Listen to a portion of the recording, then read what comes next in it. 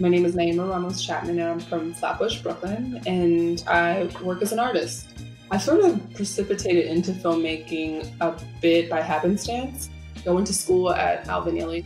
I've been dancing since I was 3 years old. Went to school for journalism, and then I cobbled together just my background in journalism and dance and performance. As a director, what I'm most looking for is how to maintain the feeling of spontaneity. I think because of my dance background, movement becomes just as much a part of the dance of making films. I'm always thinking, too, about where people are standing in frame, and if they are going to move, that there is a reason for it. Even how the camera is moving as a participant with that performance, I think is important. And also trying to break away from an idea of how film is supposed to be made, because I think it's still such a young medium. We as artists can kind of embrace that. There's still opportunities to surprise people with even what we expect from film and what cinema can look like. My first short film is called And Nothing Happened, and it centers around the aftermath of a sexual assault. Basically, she's just trying to get out of her apartment and has to get over these obstacles, but the obstacles are her sister and her mom. I'm always just trying to make films that center women and not just talk about brutality and trauma, but also figure out a way out of it.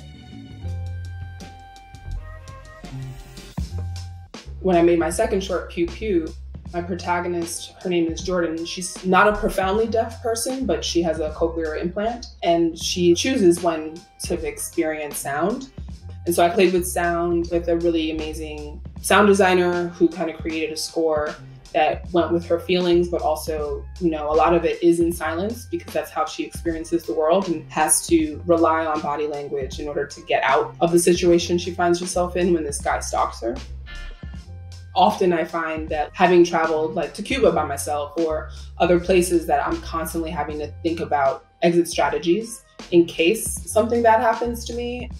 So I wanted to make a film that kind of explores what the world says about women traveling alone.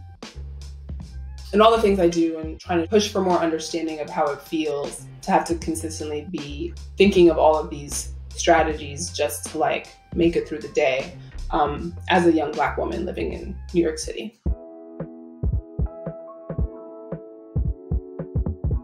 I think what makes a filmmaker stand out is tethering themselves to how they value the world from an authentic place. For me, that's reflecting back what I see in my community. I think about my mom and how effing hilarious she is. She just talks about her life in a way where she has to laugh. I remember telling her I survived a shooting, and she was like, all right. And then she started telling me 5 stories in which she survived something.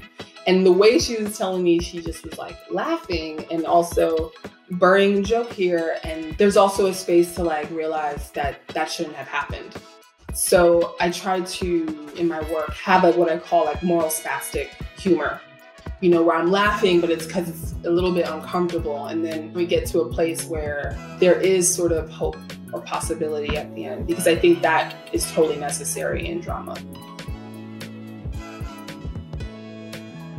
Honestly, I think I was gratefully spoiled to have my first television experience be season 1 of Random Acts of Finest. I really have to hand it to the creator, Terrence Hance, because he just sort of allowed us to have so much autonomy and freedom in coming up with ideas. And I think that was sort of the genius of the show, us dropping ego and just kind of thinking what could this be?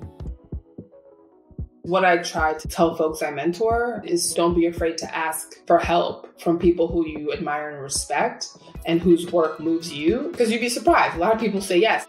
And then also take rejection even as an opportunity, and don't get discouraged from labels people put on you or other people's limitations that they're projecting.